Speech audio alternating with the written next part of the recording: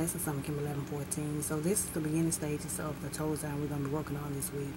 And the first thing I did was I painted my toes all over with a sheer pink nail polish. And the one that I use is by Clean Colors, and it's number 67, and it's called Pink Sleepers.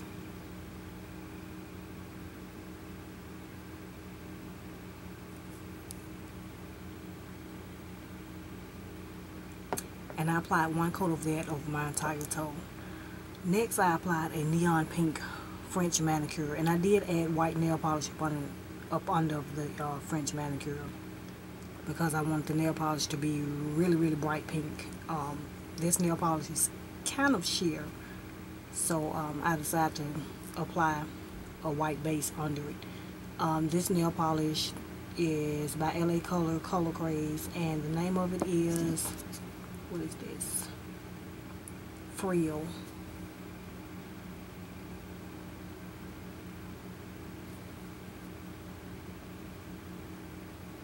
And I applied one coat of that over my entire toe. Next, I'm going to be hand painting on my toe.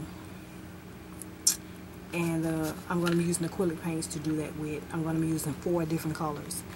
I'm going to start off with the black. I'll be using black, white, a little bit of neon pink, and just a teeny bit of yellow.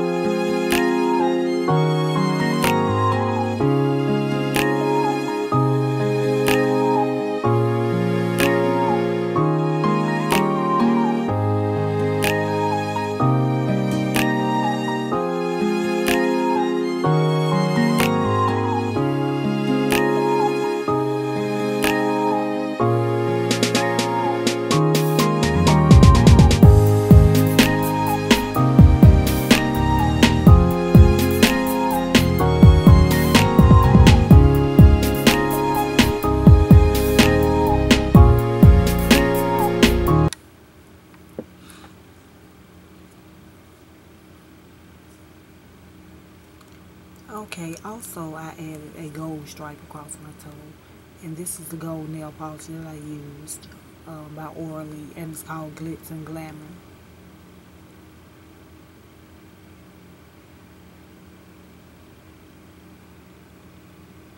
And I just globbed some of this on the top, and I just took my paintbrush and just painted a little stripe right across the French manicure. And I did that for all of my toes, have a gold stripe across them.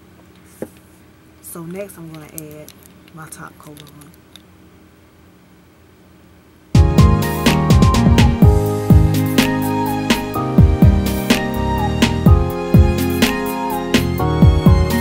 That is basically it for the toe design. Please stay tuned for the nail design next.